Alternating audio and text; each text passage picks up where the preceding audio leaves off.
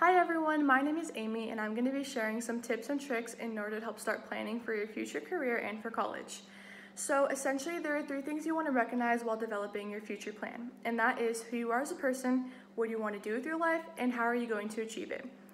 So while recognizing who you are as a person, you want to acknowledge your greatest strengths and abilities and your greatest assets in a work environment. To really narrow down these characteristics about yourself, I recommend that you take online assessments. CaliforniaCareerZone.com is a great website that gives feedback on your greatest skill sets and careers that might be of interest to you based off of your results.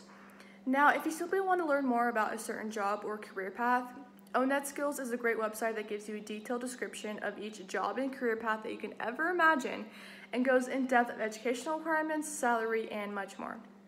This brings me to my next point in saying that the internet is the biggest resource that you have while developing your future plan.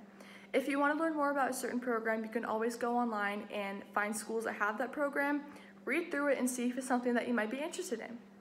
This will also help you find the right college by doing your research. I cannot stress how important it is to do your research because you want to make sure you're investing in the right career path and the right college just for you. Another tip I recommend is to join social media groups to get a better, clear view on how the program works and how exactly the school coordination is like. So this can be like joining Facebook groups and following Instagram pages just to get a better view on the school coordination. So this is also a great opportunity to reach out and ask questions to any students or faculty. Remember, there are always people out there who are willing to help you and guide you on the right path for your future. Now, when it comes to planning on finding the right college that you want to attend, there are so many things to take into consideration, such as location, cost, size, and many more.